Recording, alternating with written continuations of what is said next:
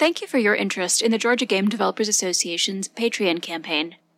The Georgia Game Developers Association is a nonprofit that focuses on educating both game developers and fans on what is involved in making great games.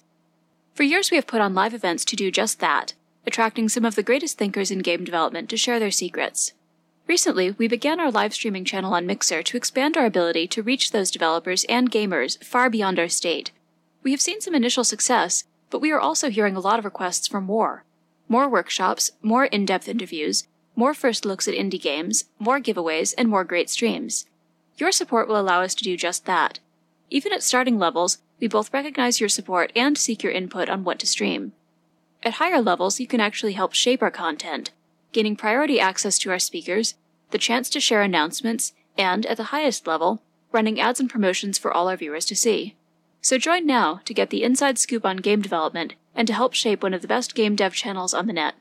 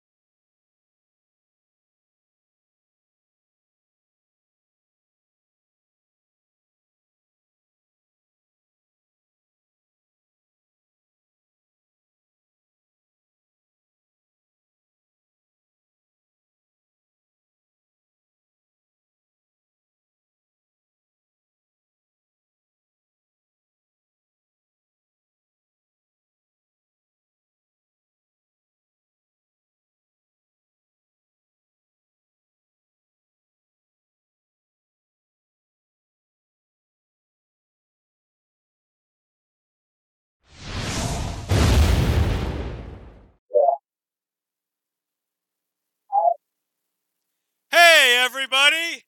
Hey, and welcome to our September GGDA meeting! Thanks for the applause while I cover up my coughing. As you know, we are live streaming, so thank you very much for being an interactive part of tonight, and thank you to Kennesaw State University for hosting us here at the Marietta campus. How many people are from KSU? Excellent! Yay! All right, how many of you took part in the Game Jam this weekend? Beautiful. How many of you have games that you want to get to market out of the game or period? All right. Excellent. So all the more reason to hear Lee Morin talk about funding for game studios. Show me the money. But before we do that, I want to make a few announcements and introduce a few people. First of all, we will be having Siege October 4th to 8th. Who's going to Siege? Yay, 100% attendance. Even though your hand wasn't up. 100% attendance. Looking forward to having you all out there. As you know, how many of you ever watch Extra Credits? That's so beautiful. James Portnow from Extra Credits will be one of our keynote speakers. And we're going to have a lot of other fun people, including some folks in this room, talking at Siege this year. Always a great event. We'll have workshops starting on October 4th. Our investment conference, of course, October 5th. So listen to this very quickly and be ready for the investment conference. And then the main conference itself, Esports Day, and more. In addition, I've been asked by Xfinity to announce that they're doing a free Call of Duty event at their Xfinity store near the Braves Stadium. So that information is up on our website as well. So feel free to check that out if you are interested. And I would like to point out some of our Siege leads who are here. Jesse Jacobson, one of our programming track and portfolio show leads. So all of you students, get your portfolios in order so that you can get feedback, not from him, but from the good people at the portfolio review. Yeah. Wes Wilson, who's one of our speaker liaisons. Sorry, I know Daniel Konjerski is somewhere outside right now. And a number of our excellent volunteers. I did want to also point out, Zane, with the IGDA, they're putting on the IGDA Game Studios Smackdown. We have a number of game studios here today, I am seeing. I would strongly recommend putting together those teams and competing. So talk to Zane, and he will direct you to whoever he's going to direct you to take care of that. Let's see. With that, I think those are my main announcements. It is my pleasure to introduce Lee Morin, who's been a great speaker at Siege for a number of years now for Morin Entertainment Law, and I'll let her tell you about an event she's doing. And then, and her clicker. Yay, clicker! So, Matt, if you want to hit record when Lee takes the mic, and we'll do that one. So, one more time, Lee Morin. Can you get, is this working? Is this working? Perfect, okay. All right, so thank you so much for coming out to the meeting tonight. It's a pleasure to be here and to meet with all of you. Are any of you pitching at the Siege Investor Conference? Anyone in the room? Not this year, maybe next year? Okay. Okay, great. So this is definitely information that will be helpful in helping you prepare for an experience like that, or if you don't want to wait for Siege, for any type of pitch that you might make. But real briefly, the event that Andrew was referencing is on October 13th. I will be teaching one of the 4 sessions that Georgia State University College of Law is presenting to the creative fields more generally, including film, music, graphic design, basically any creative professions, which typically has freelancers or small businesses as its participants. We're trying to do is make legal education accessible to non-lawyers, but we're not teaching you to be lawyers. Of course, that's our personal torture. But we are trying to help paint broad brushstrokes, and that's actually a great segue into my presentation. But the information I want to say was in a newsletter that may have circulated, and it is definitely on the Twitter wall if you want all the details for that event. Student prices are $20. It's a real steal. There's a lunch keynote. We have a kind of a high-profile panel of speakers, of masters in their own affairs. For music, we have Ludacris coming to talk. He's also a GSU grad. In film, we have Tom Luce, the executive director of The Walking Dead. He's also a GSU grad, double grad, just like me. We have Todd Harris, of course, all of you know him, the founder of High Res Studios. And we also have Frank Ski, who's from B103, representing media. And we have Rich McKay, the president of the Atlanta Falcons. And they're all going to talk about their entrepreneurial journeys and the legal knowledge that they acquired along the way into building their brands. So we hope that's a useful panel. Discussion will be moderated by Mo Ivory, who's the director of the Entertainment, Sports, and Media Law Initiative at Georgia State University College of Law, which is brand new this year, hopefully here to stay. So with that, let's jump into the presentation. I'm going to, this works. All right, so this is just a splash page. I guess Chris and I'm gonna have a lot of eye contact here. So when I point, if you don't mind to, so go ahead and welcome to Show Me the Money: How to Legally Capitalize Your Projects for the Georgia Game Developers Association. I'll give you about 30 seconds on this slide, but I'll read it with you. The information shared in Show Me the Money: How to Legally Capitalize Your Projects is not legal advice, nor does its presentation to you form an attorney-client relationship between me and you. Any information you share with me today is not protected by attorney-client privilege and will not be treated as confidential. You agree that you have read this legal disclaimer and that by remaining seated you understand and agree to its terms. Just a little formality, guys. Right. So why are you here? Like I was saying earlier, I'm not here to teach you to become lawyers. You really don't want that. No one wants to study hours of case law, statutes, regulations, and legal theory. Really, I'm here to teach you how to issue spot in your daily routines, right? How to understand broad concepts and principles. You'll be surprised how many you probably already know. So most people their eyes glaze over, including me when I was first figuring out what is entertainment law. So I love this question because every entertainment lawyer will answer it differently. But entertainment is a business. It's a business that's usually built on other people's money. Anytime money is involved, guess what else comes with it? Math. Lots and lots of math. I'm lucky that I like math. A lot of lawyers I know would run and tear their hair out. But I also learned not only does it involve a lot of really important math to build businesses, it involves, I also learned that waterfalls, like the beautiful one pictured here, are not just geographical formations. They are, in fact, really important sometimes to determining how you get paid. And more importantly, how your investors get paid, if you have investors. So these are just a couple icebreakers to kind of acquaint you with some of the scarier things that I've encountered. But entertainment law genuinely is a business, and so it should be treated as such.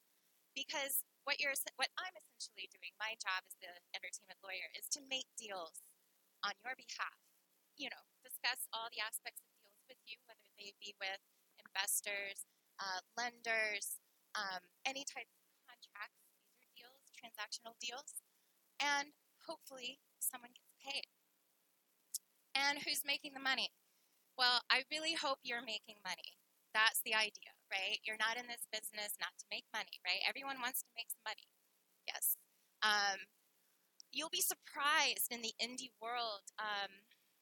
Who knows Kevin Smith, the filmmaker? Okay. His first film he funded entirely off credit cards. And that was before the recession in 2008 when limits were much more generous.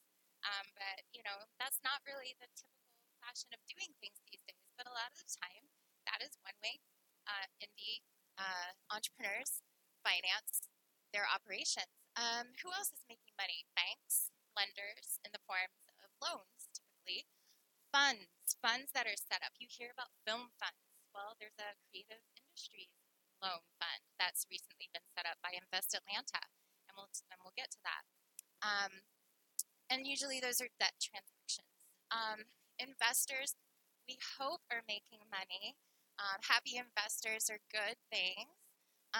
Brokers and finders may be making some money if they introduce you and help close some deals, investment contracts.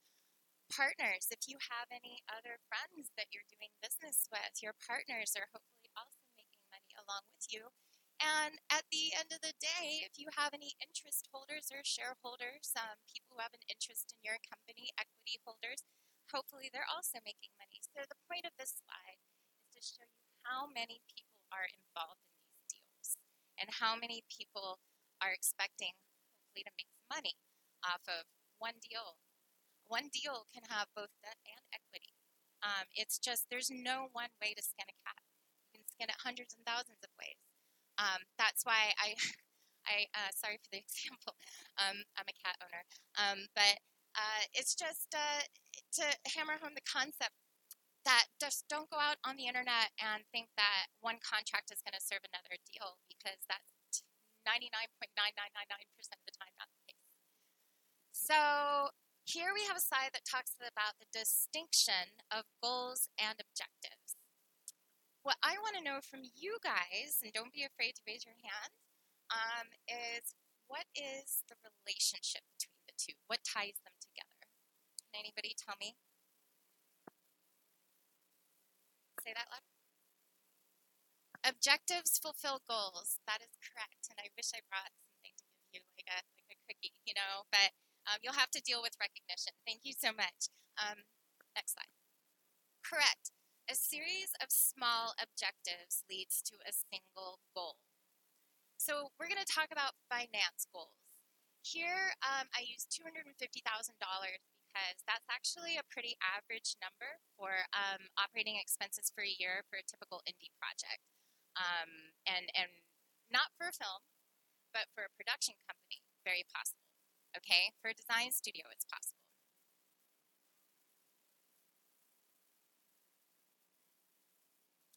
For labor, right? It's the labor amount. So I'm suggesting, and that's a good point. But 250,000 in my example would be inclusive of labor and other things like office rent, equipment inventory, just whatever your project is. Because again, there's no one project that is alike. They're all special and unique, and all have special costs. But usually $250,000 is a good place to begin. Here, I used an example of a musician because it was just really easy to illustrate a point. So here we have a performer, a live performer, and $10,000 is actually a pretty healthy income to make for one performance. And 250 shows is actually pretty much a touring schedule for 1 year.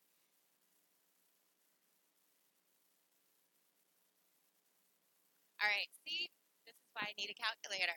But the broad concept is, so Joe, since you're the mathematician in the room,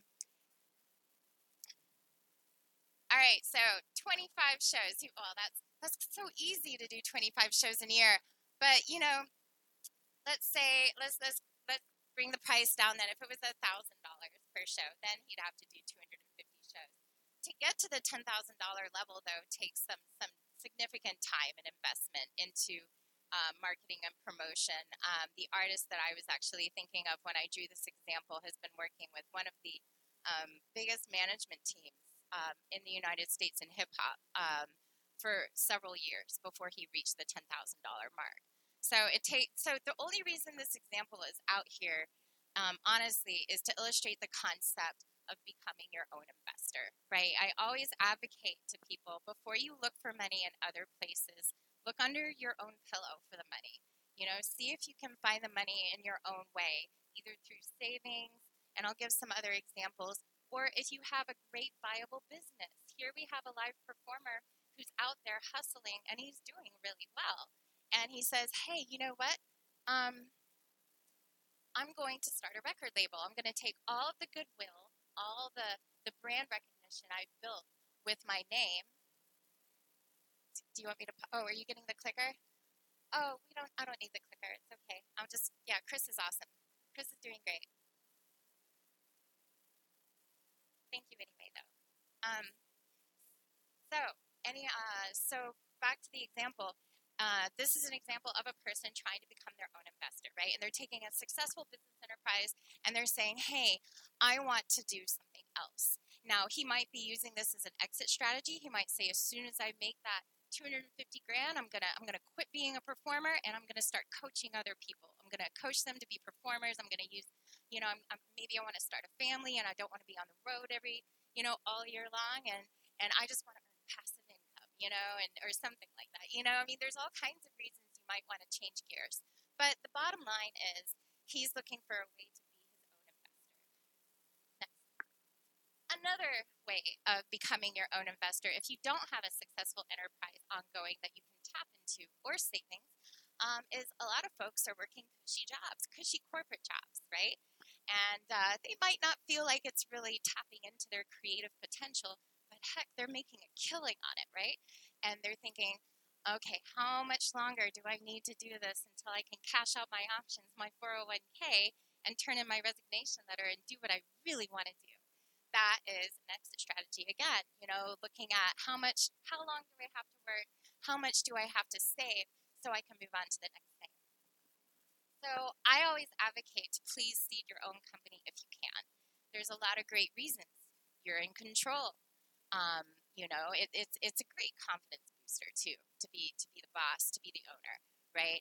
It also teaches you discipline, which is absolutely essential if you're going to survive as a business owner. So this is where the discipline comes in handy. And this is where a lot of people fall short and why a lot of people don't succeed as an entrepreneur. Financial management. Who's ever had to create a budget? Right? Am I right? It's hard. I mean, when I became a full-time student after working in the workforce for 10 years, I could barely believe I was calculating 5-figure budgets. And it was terrifying because it was all loans. It was money I actually had to pay back. So I had to be really accurate in what I was asking for, because whatever I was borrowing, I had to return with 8.75% premium, right? That's insane interest. And so financial management is crucial if you're going to start appreciating the value of money, because when you start meeting with investors, guess what? They are investors. They are where they are because they have appreciated the value of money. So starting with yourself is a really great, healthy way to begin this journey.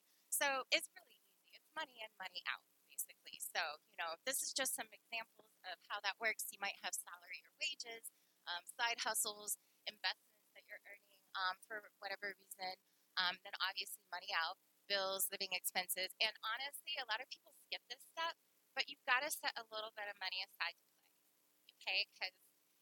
Because all work and no play makes Jack, what is the quote from The Shining? Makes Jack a very dull boy indeed. But it can drive you nuts. So cut the fat, build a budget, and stick to it.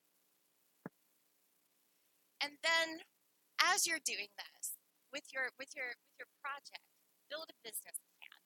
This is a super healthy exercise for you, and ultimately, it's one you will need this knowledge when you're talking about your project with other interested parties, because investors can offer you debt or equity transactions. So you really need this type of exercise to understand your product inside and out. And since we're talking about games, essentially I can contextualize this for you. But of course, the very first thing in a business, there's a lot of books out on the internet for how to build a business plan. I'm just going to say a lot of them that are written by non-lawyers, and they're great books. So definitely go educate yourself. There's some wonderful literature. But because of their proprietary nature, and because it's, do you understand what I mean by proprietary? It's sensitive, non-public information. You're not throwing this up on Facebook, right? This is stuff that you work hard on. This is something unique to your business, and so this is a protected information, right? You're not sharing it with the public. This is private. So, of course, the first thing as a lawyer I would ask is that you have some type of non-disclosure agreement right at the beginning, that parties who are viewing this document must agree to preserve the confidentiality of what you're going to disclose to them about the particulars about your project. So the executive summary, of course, is last, but I'll just go through this really quickly. The market overview, the state of the industry, just broad information. And a lot of the time, all the books will tell you the shorter the better on a lot of these things. Brief is beautiful, but you don't want to puff up things, and you don't want to sacrifice detail either. Obviously, the management team, if you have an advisory board, the management team are your executive officers, right? So typically in a small indie company, that's your partners, you and your partners, if the owners. Information on your company.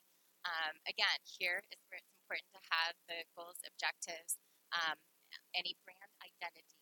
If you're an educational or a casual games company, what type of brand you're pushing. The plan of operations, how business run, revenue be captured. So you're starting to see how you really have to think through all of these things.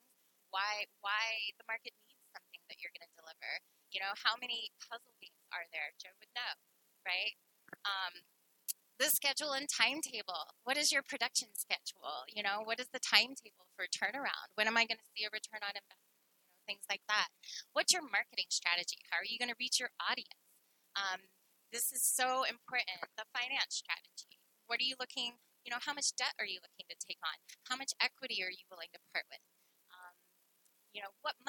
What skin do you have in the game? A lot of investors like to see you have some skin in the game before they put their own in, because that shows them that you believe in what you're doing and you're willing to make the sacrifices necessary to execute on it. Financial projections can be really sticky, just because they have to have huge, ginormous disclaimers that, there's no guarantee that this is going to be the same type of lucrative project. I mean, name one game that has just like taken off, like a small indie game that just has blown up. What would a good example be? Okay, so but like in the film industry, which is where I chiefly specialize now. We take pictures like Get Out, which was made for like a ridiculously small amount of money and then made hundreds of millions of dollars. Can you imagine the return on investment of that? So whenever my clients put Get Out in their financial projections, I'm like, really? Really? You got to be careful. Because again, we're trying to be realistic with whoever's reading this. Discuss similar ventures, similar structures, similar goals, similar objectives, maybe in the similar genre of games that you're producing. Obviously, your contact, and then any exhibits. Here, the exhibits are typically contain a budget, so your operating expenses for year one.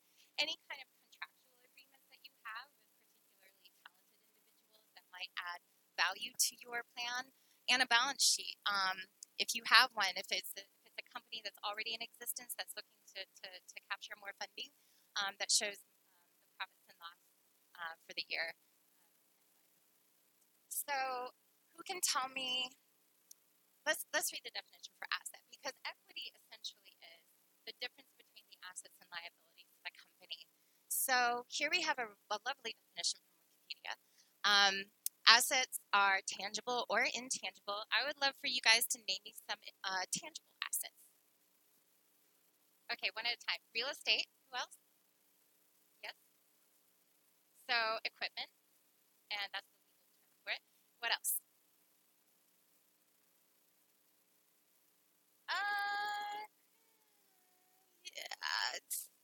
I'm not sure where I put that. So cash. Cash is the most popular tangible asset, right? Stocks, bonds, and cash.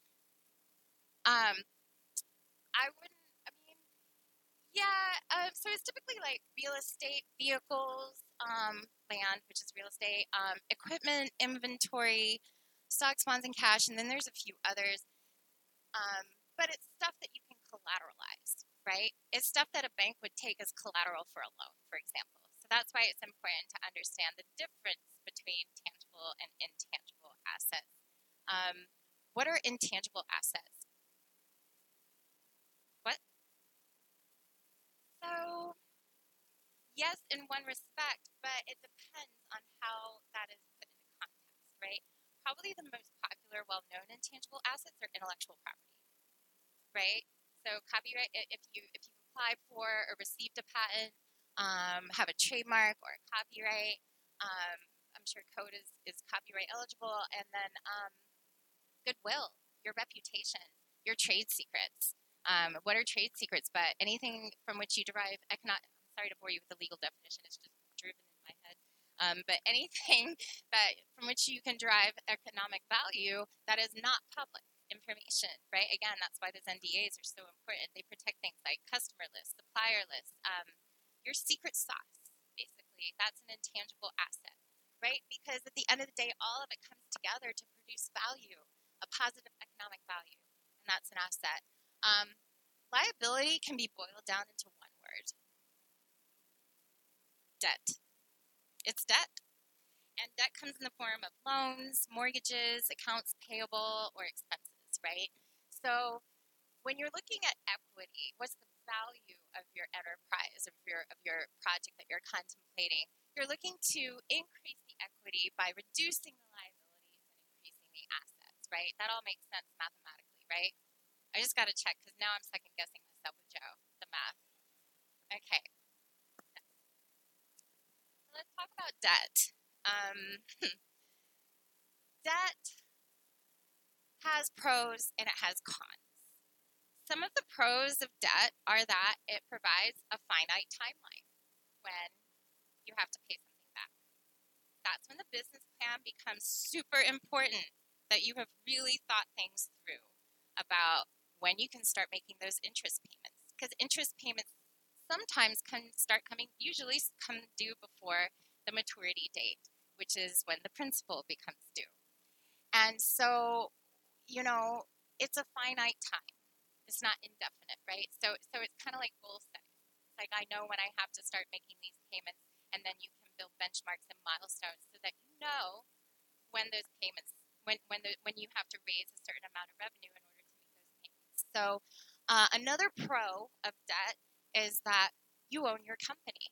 You don't have an equity holder that, shall we say, is outside of the management circle, right? Because you're the owner.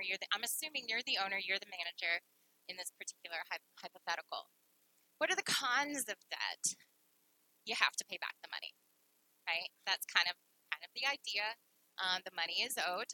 We're all super familiar with student loans, right? That's debt.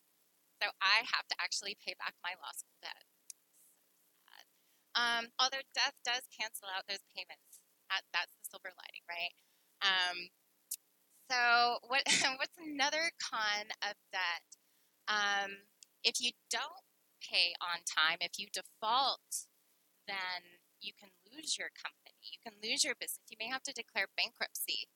And even further, even scarier, is that sometimes lenders will require you to make a guarantee, become a guarantor, make an individual guarantee on certain loans, depending on your credit, depending on your history. A lot of these debts are obviously credit-based, based on if you have collateral that you can sign over.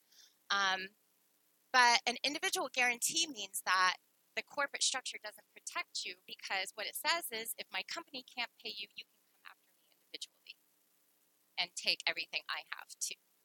And that's what's scary about debt. Okay.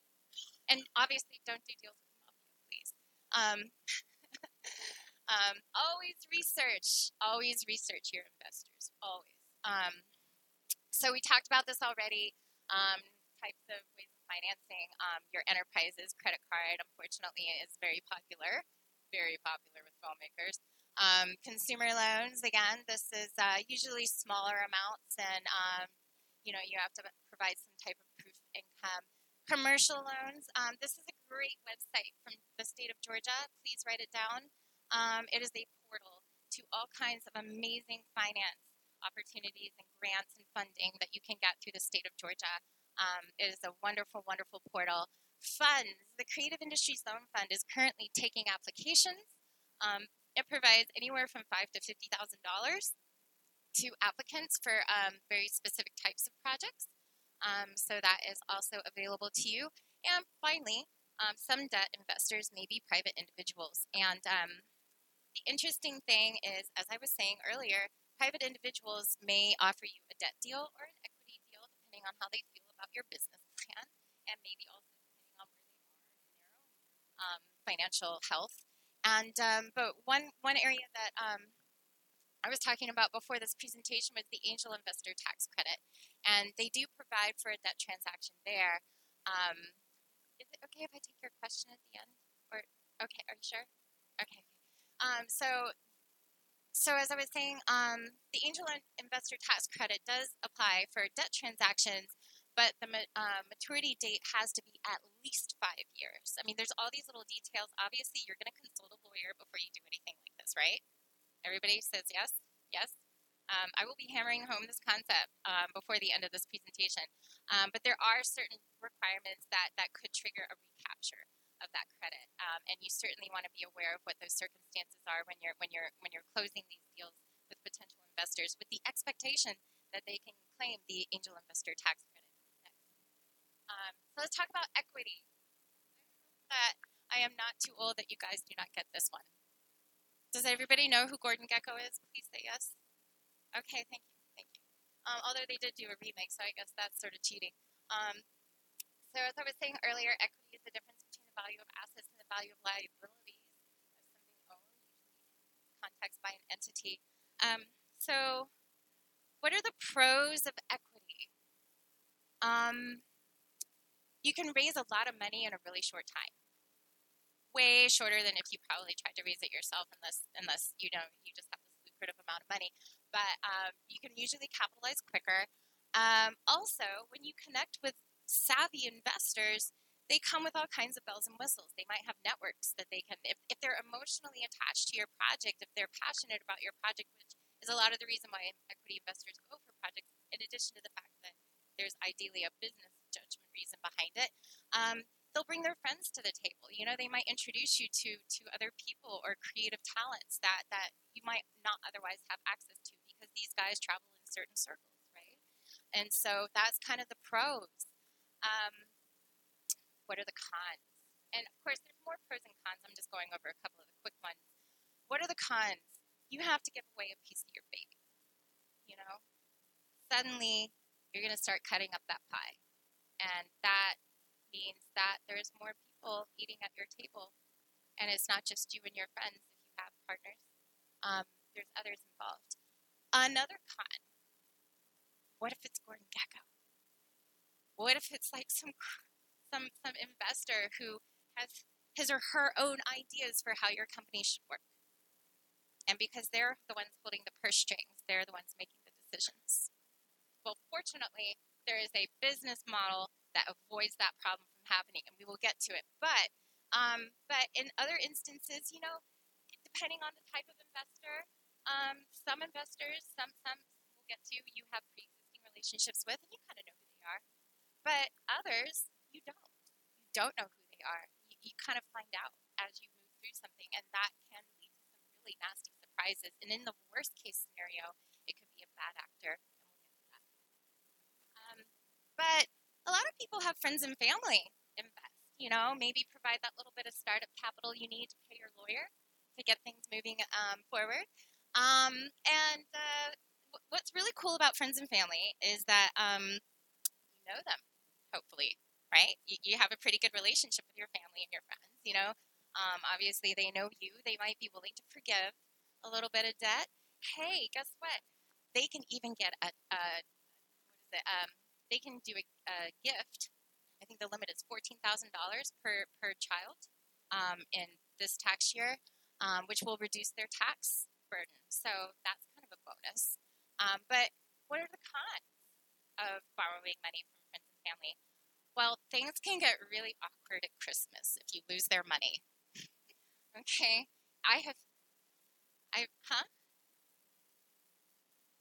Yeah, things can get really awkward at Thanksgiving, basically every single holiday for the rest of your life.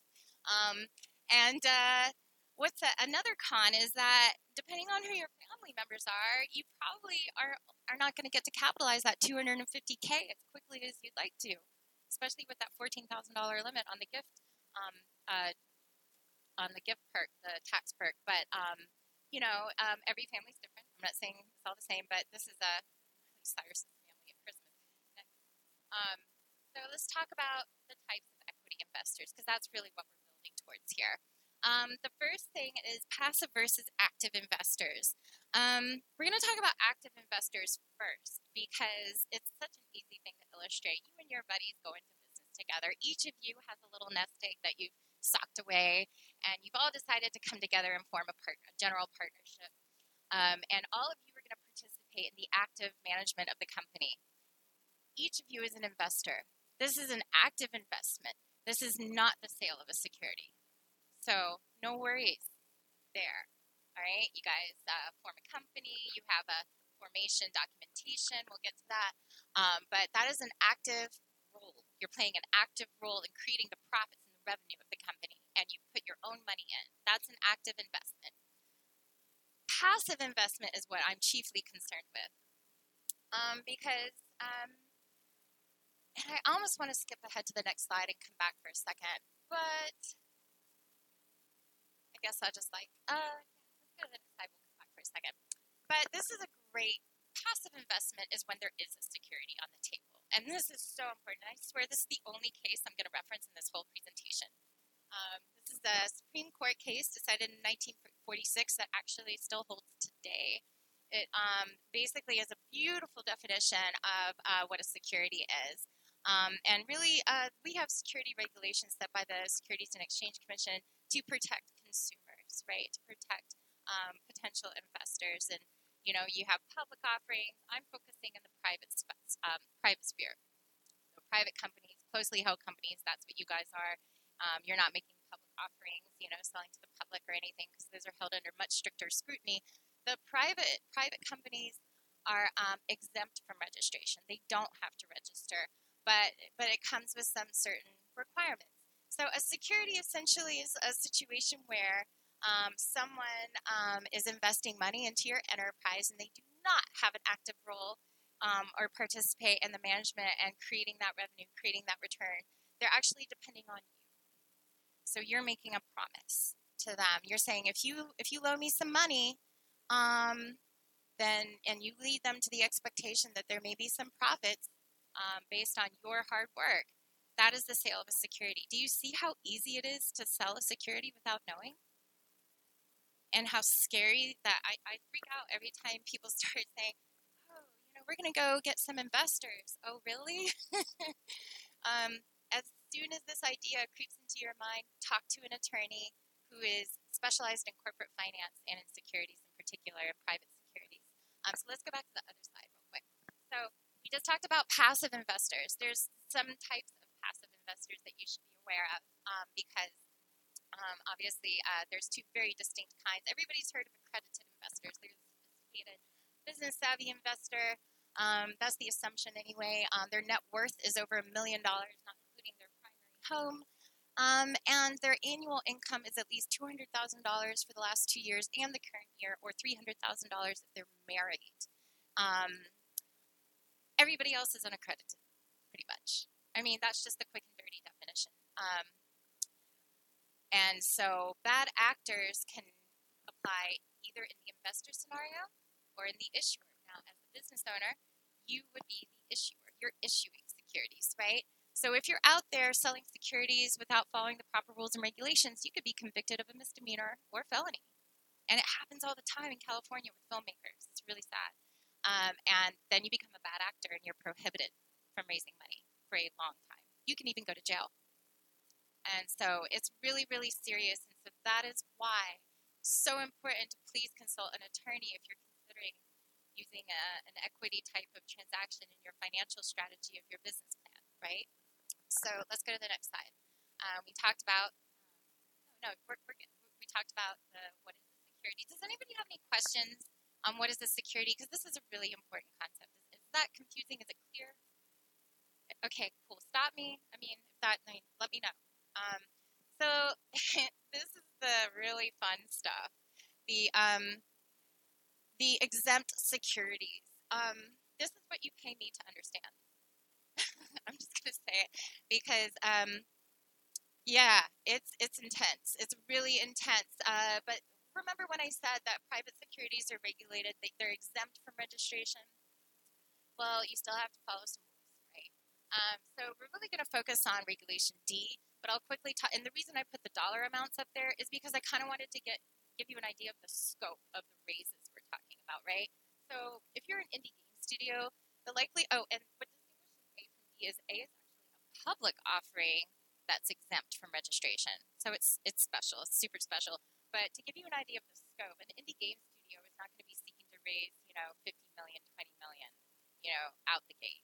Typically, unless, you're Bill Gates and you want to have an indie studio like SGO, I don't know, just like all these bells and whistles. But typically what the indie world goes for is Regulation D. Remember that pie example I gave you about how many people are eating at your table? Because we have something now called Regulation equity crowdfunding. How many of you all have heard of equity crowdfunding? It's different from the old crowdfunding model. Can you tell me what distinguishes the old crowdfunding model basically is not equity because you're getting something, right? You're getting like a perk or something for your $25, maybe a t-shirt or a mug or something like that. So you're actually paying for that when you crowdfund, right? That's what the various perks are about. Equity crowdfunding is different, highly regulated, only through certain platforms. And the limits are less than $1 million. So obviously that fits our $250,000 model, right? Our annual revenue model.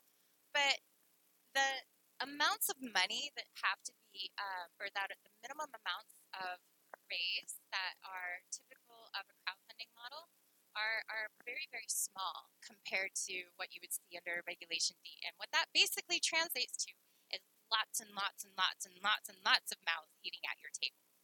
It can get mad how many people might participate in an equity crowdfunding platform. I'm not saying don't do it. I'm just saying, definitely consult an attorney and learn about all the pros and cons of that particular type of crowdfunding. I love crowdfunding, but I don't like equity crowdfunding. I think regular old-fashioned crowdfunding is awesome if you're looking to raise maybe up to $50,000. That's a nice, healthy, robust number that I've seen done on several occasions, and it can provide development funding. It can provide maybe just a little boost, maybe pay for some legal expenses. And it also is great marketing, right? You get to interact with your audience. You get to learn about your product a little bit more. So I'm not dissing at all crowdfunding, just equity crowdfunding. If you have an option between that and Regulation D, I would recommend going in the D direction. Regulation D is the most popular type of exempt securities.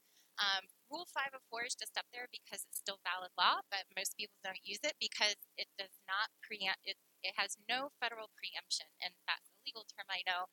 But securities law is both federal and state level. The Secretary of State of Georgia is the administrative agency that has a securities division, and that's where you find a lot of the regulations. But Rule 504 means not only do you have to adhere to federal laws, but you have to adhere to state laws. And with 50 states and investors potentially in many states, you can understand how complicated and complex that can be when you're assembling an offering that has to be compliant with laws in multiple places. So most people say, forget that, and move on to 506B or C. Those are the most popular forms that I have used. 506B is special because it allows you to combine both accredited and unaccredited investors, but only up to a certain number. And I promise I'm not going to lose you in details because, again, that's what you pay me to understand, right? But what's special about 506B is it's an unlimited amount of money that you can raise. So there's no specific requirements, and it can combine both accredited and unaccredited investors. Rule 506C, on the other hand, is only accredited investors. Another thing that distinguishes them is, do you guys know what general solicitation is? Do you know what solicitation is? Right, but general solicitation is just selling to anyone, right? You don't have to have a pre-existing relationship. This is when finders and brokers step into the picture because they're, hey, I'll introduce you to somebody and I'll make some money from that introduction. And I might even close that deal and make a commission. Now, we're going to get to the difference between finders and brokers. That's another big problem that I see a lot happening all the time. It scares me so much. But because they can be bad actors too. But general solicitation is allowed in 506C. It is prohibited in 506B. You have to have a pre-existing relationship with obviously because we're talking about unaccredited investors. So we have to have a and again, these rules are drawn to protect investors, right?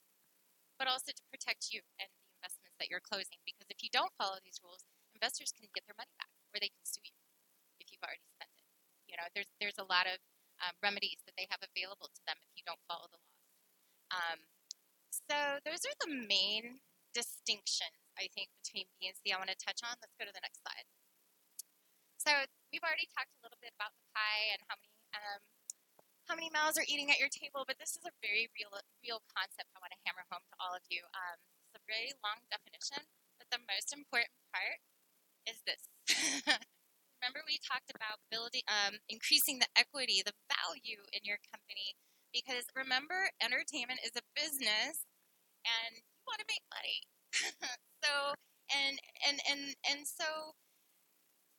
dilution is a very real situation that you come into when you start selling securities or issuing securities in your case, because you're having to consider, where do I want to carve that piece of my baby out? Do I want to cut a premium share, or do I want to cut out an ownership share? There's all these questions that you really have to go through with an attorney, because a lot of it depends on which structure you choose. So again, there's no one easy answer I can give you, and that's the frustrating part, right?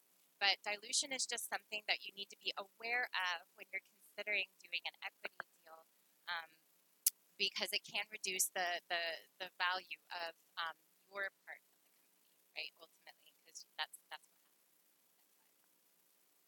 So let's talk about finders and brokers. Who's ever heard of a finder broker? Okay, I see 2 hands. Really? Y'all have never heard of? Well, we all know stockbrokers. I mean, everybody's heard of them, right? So finders and brokers. Oh, it's already up there. I was going to ask you a question, but it's up here. So here are the main differences. Finders are not regulated. They can be an ordinary person. You don't have to be registered. You just need to know people who have money. That's really it. Trust. Brokers are highly regulated. You can do a broker check on FINRA on their website. That's a great place to go and research somebody. If they call themselves a hotshot, you go check out their record. It's public information. And then finders typically collect a flat fee, regardless of whether or not you actually get some money out of it, out of the person that they introduce you to. They collect a flat fee. That's extremely important. Brokers, on the other hand, collect commission. What is a commission? Who can define that for me? Come on. Percentage. Anytime you see, I'm going to make 5% off of anything you get, that is a broker deal. It's not conclusive, but it is certainly the red flag that raises up. So I have seen finder agreement after finder agreement from my own clients, and it scares me when they do that. Clients will draft their own documents, by the way, all the time and not tell me, and I find out later. Yeah, that's a lot of fun. But I see finder agreements with percentages for the pay, and I'm like, no. That is a commission. It is a transaction-based payment because it depends on the success of the deal. And the reason that's dangerous, the reason the SEC wants to make sure those people are regulated is because closing a transaction for a broker incentivizes them to make a sale, right? Whereas the finder, they don't care if you make money or not because they get paid anyway, right? All they have to do is introduce you to somebody. So it's great to be a finder. It's great to be a finder, great to know people with money. So there's so essentially the services too, right? Making introductions, maybe handling a little paperwork, but certainly they're not going to the level of brokers who are actively participating in the deal making, the selling, and the closing. Okay, those are a lot of services, and that's why they're so highly regulated. And again, brokers have to register, finders don't. Next. So I guess the bottom line is please ask a lawyer before you take action. And setting up your company and considering, when you have started making that business plan, that is a good time to go to a lawyer and say, hey, this is what I'm kind of thinking. What do you think? I review business plans a lot. In fact, I draft sometimes, help clients with the drafting part, because obviously I got to write the disclaimers, right? And the NDAs. But, right around the time you're starting to build that business plan is a good time to consult with an attorney and say, am I doing this right? Is my financial strategy sound? Do I need documentation? I've been asked to work as a finder. A lot of the time, if there's a project that is already got an attorney attached, then I might know some. I work with investors a lot. I work with a lot of investors. I work with tax attorneys who have clients who are wealthy families. And so I can perform services as a finder. So a lot of the time, your attorney is going to be your best friend in so many ways. Plus, you have that great thing called privilege. And so everything is confidential. So, feel free to speak freely with your lawyer about your concerns and your worries over your project as early as you can. So let's talk about structuring, because the reason I saved this for last is because to me, structuring your enterprise depends on how you're going to capitalize it. The nature of your project, how many people are involved, do you have business acumen, or do you need some advisors who are going to provide that extra acumen for you? Because what if there's nobody on your team who has proven success at actually building and delivering a game? Somebody going to want to invest in that?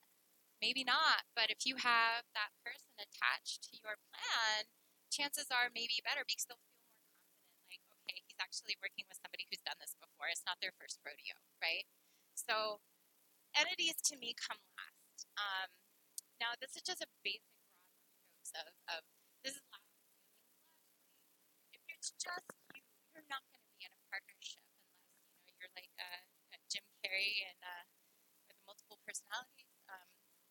So you alone, you have some options. Sole proprietorship is actually the most popular business formation in Georgia, believe it or not. There are registration requirements to that, unlike what most people believe. Just not with the Secretary of State. It's usually with the county clerk of your clerk of Superior Court of your county of residence. Also, you can be a single member LLC. You can also be a corporation. If it's U plus one or more, you might have a general partnership. Again, you would not register a general partnership with the state, but what you would probably file is a doing business as or a trade name application, again, with the clerk of Superior Court for the county of the residence of the business, I should say, the principal office. You can also have a multi-member limited liability company, and you can also have a corporation.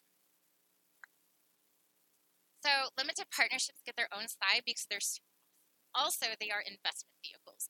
Remember when I said that choose your investors wisely, because especially in a situation, it depends again on who's investing in your project. But say you're making a general solicitation with people you don't know. One way to protect the management part and make sure that you have full creative control over your enterprise is to form a limited partnership. And what that is, legally speaking, is one general partner and one or more limited partners. Limited partners, everybody's heard of the term silent partner, right?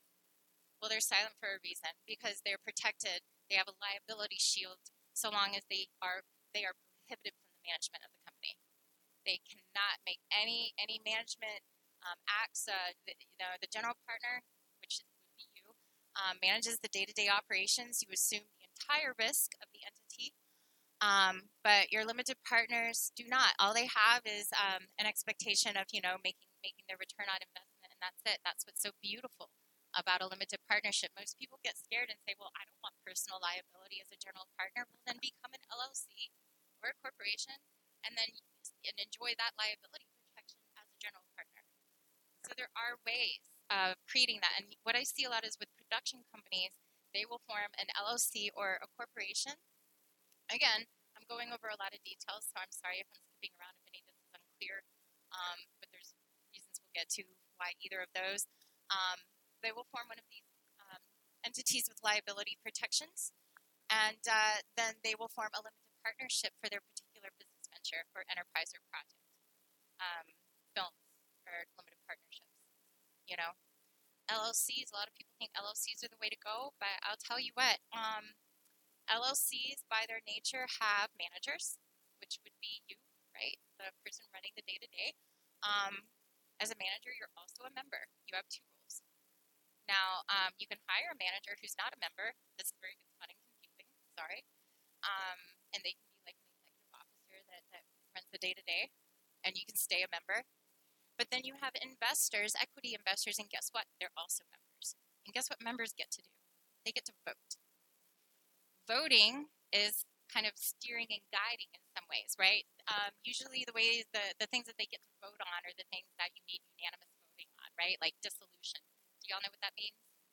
Dissolving a company, any kind of act which might substantially alter their rights to profits in the company, selling substantially all of the assets of the company, that kind of stuff, they get to vote it. So, and they also sometimes get to vote on who gets to be the manager. That sucks. So, depending on how the operating agreement is written, that's why I always advocate for limited partnerships for business ventures when you're raising when you're doing equity deals. When you're bringing in investors into the picture that you may or may not know, or that you just may not want to have any management in the company. So, which one? This is a really good question. And again, I can't stress enough. Most people say that marriage is the most stressful relationship of their life, but it's not. It's a business partnership. I mean, that's a real statistic. You can Google it. It's a business partnership is the most stressful relationship you can have. Can you believe that? Worse than marriage, right? Yeah. So I actually represent husband and wife production companies. It does happen. There are some pros and cons to that, believe it or not. Estate drafting, for example, because of a lot of the estate laws. Do y'all know what estate laws means? It's like the stuff that kicks in when somebody passes away. You have little things that fall into place that make it, you have to draft less stuff. Okay, so an example would be in a multi-member LLC, obviously it's multi-member with a husband and wife, more than one. Usually if one of the members passed away, you would have this interest that would be hanging out here, and it might be, if it's not claimed, the company would dissolve or something. But because of the marriage, the estate laws lets it pass over to the spouse, and it maintains the integrity of the company. I know that's a really weird example, but I actually work with a couple like that. So just choose your partners wisely. That's the point, right? Because the management day-to-day is really where the rubber hits the road. So this pamphlet is actually available online. It's 2 pages. It was so big I couldn't even put it on one page. But this was written by the State Bar of Georgia for non-lawyers. It is an awesome comparison chart. But again, it goes into the 4 main things people consider when they're thinking about which form of company should I choose. And I'll tell you the order in which most people think about it. Liability is number 1, right? Everybody's like, well, I don't want people to come after my personal assets. First, don't sign any personal guarantees, remember? And if you do, talk about it first. Talk that through. Make sure you understand what that means. But most people want liability protection. In that case, the sole proprietorship and the general partnership are not for you. It's actually the next slide.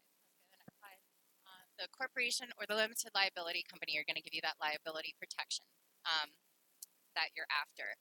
The second thing most people consider out of practice is administration. Who likes paperwork? Okay, yeah, see, this is why I'm the drudge worker and you're not. Ease of administration. If you're just starting out, you have so much on your mind already. I mean, who wants to be having organizational meetings and making sure that, you have all these, documents are filled out completely and you're being regular with your reporting. The thing with companies that offer liability protection is it comes with certain obligations. Who's heard of piercing the corporate veil? Is that a term y'all are familiar with? That happens if you're not super careful and you follow all the rules, meaning that usually the way that happens the most frequently is people mix money. So they don't open a business checking account or they pay for business expenses with their personal account. You have to have very distinct bank accounts if you're going to benefit from the liability protections offered by a corporation or a limited liability company. That's the biggest problem that I see people run into. So ease of administration. Corporations are very paperwork heavy. Limited liability companies, you have 1 agreement, typically in a startup. I mean, it can get a little more complicated previous slide. Another thing, obviously with the sole proprietorship, there's really no paperwork at all, hardly ever, except for your registration documents with the county. General partnership usually has a partnership agreement. Limited partnerships, again, you have your limited partnership agreements with your individual partners. And then taxes are probably going to be actually control. I would say control is the third thing you think about. And again, when you're the boss, when you're the sole proprietor, obviously you're in control. With a general partnership, that's split among the partners. Typically, they share in the profits and the losses of the business and the running of the business. We talked about limited partnerships already. And then LLCs and corporations are unique. LLC, typically you can have a member that's also a manager, or you can just hire a manager outright as a member, and they can handle the management, but still the members are in control of the company. Corporations, the shareholders ultimately are in control, who elect a board of directors, who elect executive officers. But in the indie world, that's now you kind of see why that's kind of a really complicated form to have if it's just you and your buddies. So taxes are usually the last thing, although very important, not last but not least, thing that people consider. And as you can see from this chart here, we have in the corporate world double taxation. Pass-through taxation is when the profits and losses are reported on your individual income tax return, and that can happen with all of the other forms. Typically with partners, you get a schedule for your share that would be reported on your individual income tax return. And in an LLC, it's the same as pass-through, unless you elect to be taxed as a corporation, and that's where the term S-Corp comes in. Okay, that's a tax status. That's not a legal status. It's a tax status. Typically, I advise clients not to go through that direction, to be elected as an S-Corp until they're making revenue of at least least $100,000 a year. Next slide. And next slide. Yep. And that's it. And I did not bring cards, so that's my contact information. Please write it down. And don't hesitate to email me if you have any questions. I think I went a whole hour, you guys, so you've been a great audience. I'll take any questions that you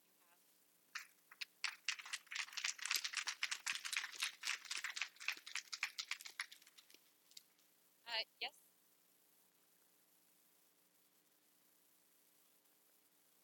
The Creative Industries Loan Fund. Oh, it was a link. Yeah, sure. What do you want to know about it?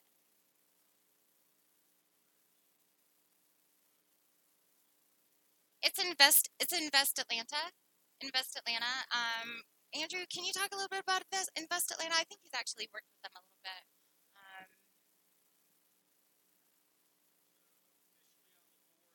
Advisory board for this group, and it is still in the gestational phase. But you have to have your office, your business in Atlanta, or live in Atlanta. And then there is a loan that can be given out specifically targeting creators. And video games are one of the ones that they are targeting. So they're still in the process of getting it up and running, but it's definitely something to follow. Check it on their website, and you'll get updates about when they're ready to go. This year. I think they're still setting up the legal structure for it, but check back in on the site. All debt transactions, by the way. They're all going to be loans. So, and they depend on credit, of course, like a typical loan. They're going to do a credit check, but they are apparently very adamant about working with individuals to help them get those loans. And the minimum amount is $5,000, and the maximum you can get is $50,000.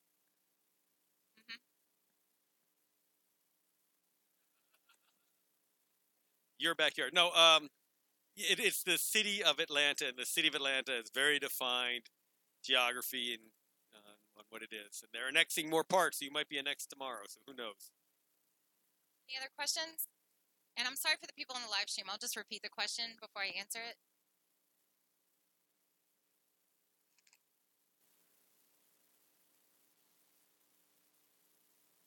So the question for the people on live stream is, what do I think of LegalZoom for starting an LLC? Don't do it. That's my bottom line. And I'm not just saying that because it's my business, you know. I say it because I genuinely care about the health and welfare of my clients, and I care about them so much that I'm terrified for them using forms without interpersonal connection, you know, without a human being working with them on an individual basis. Now, if there's a lawyer on the other end of that is licensed to practice in the state in which you're setting up that company, who can understand the state's laws that apply to your particular formation, sure. But guess what you don't get? You don't get the industry know-how, the knowledge of your type of business, the connections that come with having an attorney who knows other people in this industry. You know, they can do so much more than draft documents for you. Lawyers can. And so LegalZoom is just a very impersonal, potentially dangerous direction to go. Any other questions? Yes.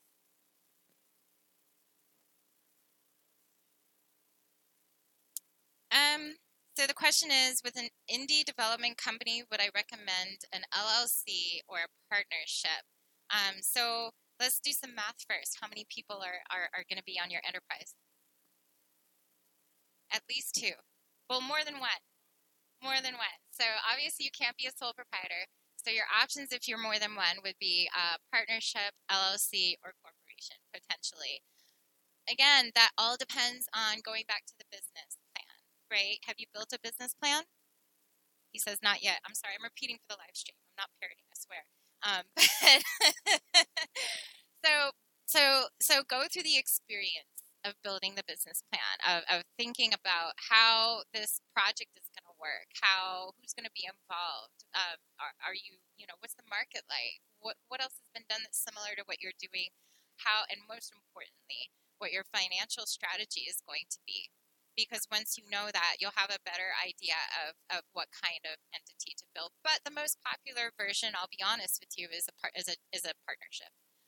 But because of the liability protection that people want, they usually go in the direction of an LLC. So I hope that's helpful. Yes.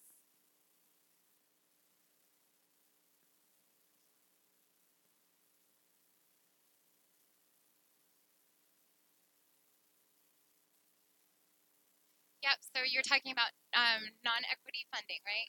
Regular crowdfunding. Yeah. So Kickstarter, Indiegogo. I know Seed and Spark is out there as well, but I think those are just for films, motion pictures. So, I think so. I don't have a lot of personal experience working with them, but I have clients who've used them successfully. Good. So, whole panel at Siege for Kickstarters, live stream people. Yes.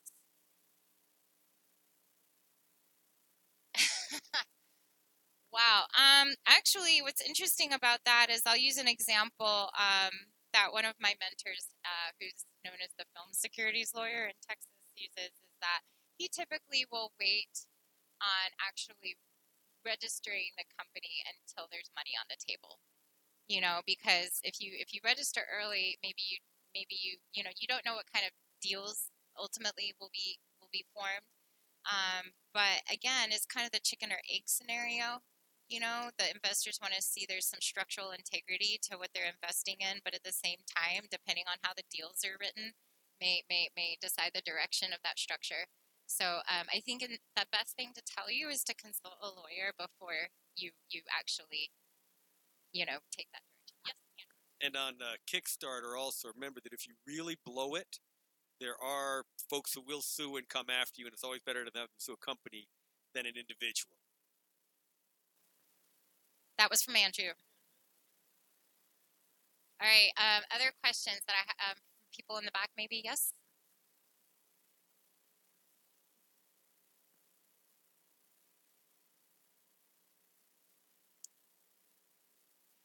Right.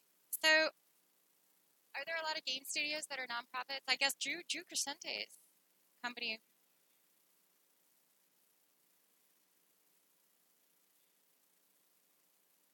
So Jennifer's project is right, right.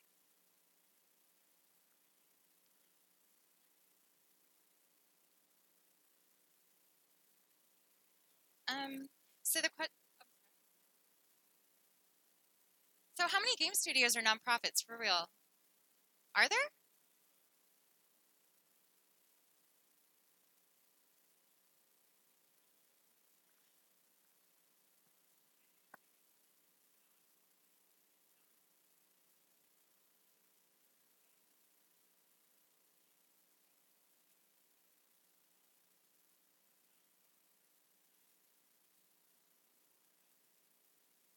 Right. That makes sense.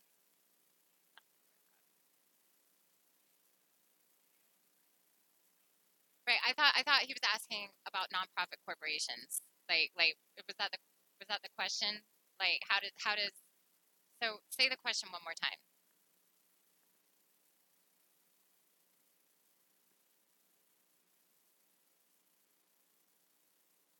Yeah, because remember the idea is to make money, right? For profit.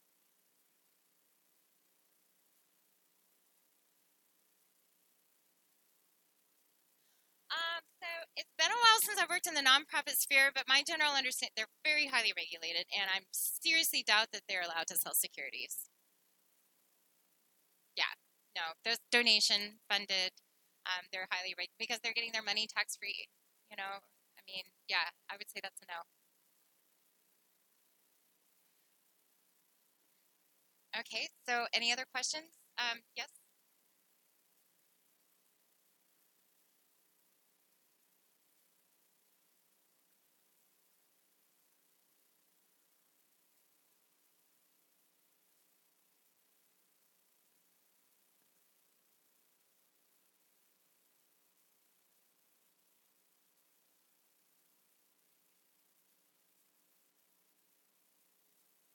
Oh yeah, ask Andy Lackey. He relocated from San Francisco with Wabi Sabi Sound. You guys know him, right? He's been speaking at Sage before. Was it, so? What was the question? I'm sorry.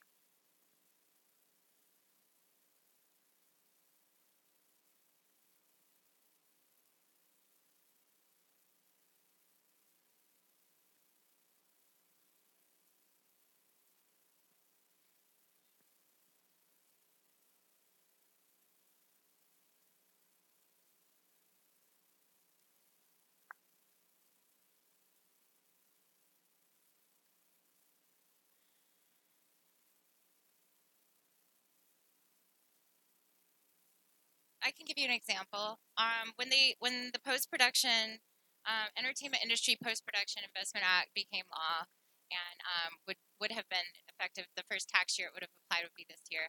I had calls from post houses in LA talking about relocating to Georgia and consulting me on that. And actually, the state of Georgia, under the Commerce Department, provides a lot of free services, even including employment and finding employees and finding commercial buildings for people who want to relocate to our state, and in particular into opportunity zones. Do y'all know what those are? What I mean by that?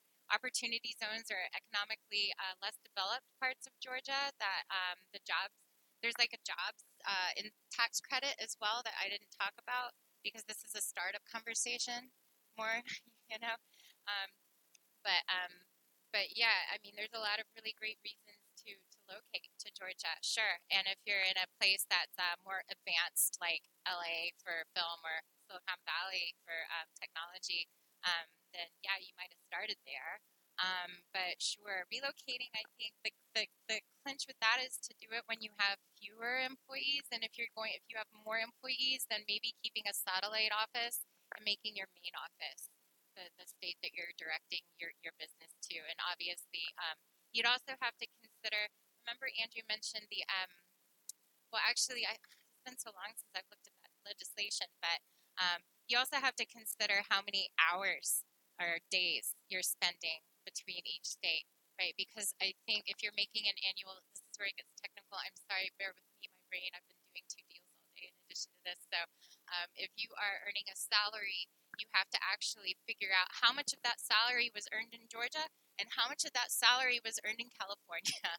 And then that's the amount you get to claim, you know, under the expenditures portion if you're taking that credit. Because a lot of people, like, they relocate here for those awesome credits and incentives, right? So does that kind of help illustrate just a couple of the complications that you're going to face? And obviously the whole moving all the paperwork to register and figure out if you're going to keep that satellite office registering as a foreign entity here or, you know, just starting over completely. You know, a lot of things to think about. You're welcome. Who else has a question? Do we have time for more questions, Andrew? Or are we? Okay. Hey.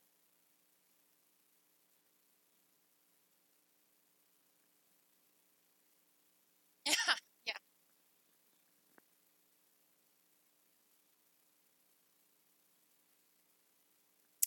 So the question for the people on live stream is this gentleman whose name I forget. I'm sorry, Matt. You should know your name. Matt asked. He's heard about people incorporating in Delaware.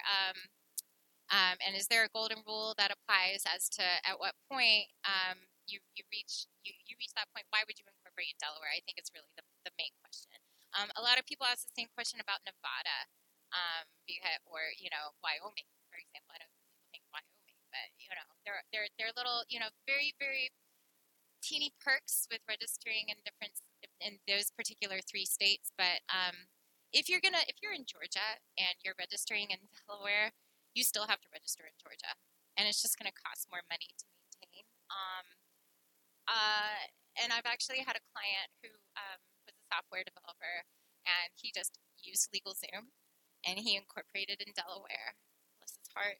And then, but he lived in Massachusetts, and he was acquiring property in Wisconsin, if I remember.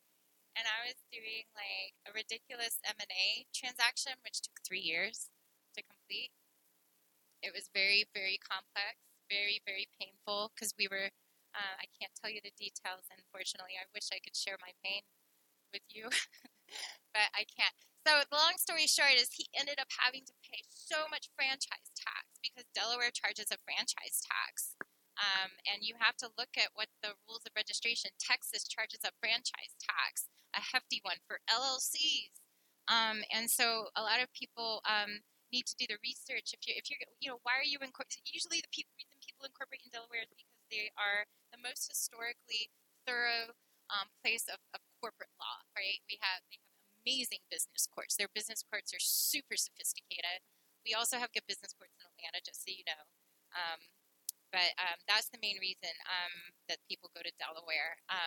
But I think unless you have any physical reason to be in that state, there's no reason for you to incorporate in Delaware. That would be my general response. But okay, that's not legal advice. That doesn't me not knowing, the specifics of your case. But if you're in Georgia, register in Georgia, because if you register in another state as a domestic entity, you're still going to have to come back and register in Georgia because there's a physical presence in Georgia. You're physically here.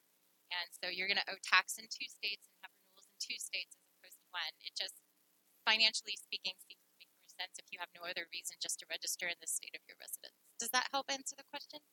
Sorry, it's a long answer. All right, thank you guys so much. Thank you very much, Lee. And thank you, KSU, for hosting us. Lee, you going to stick around for a little bit to take any more questions? And thanks to our clicker. You're going to stay around a little bit? Excellent. So.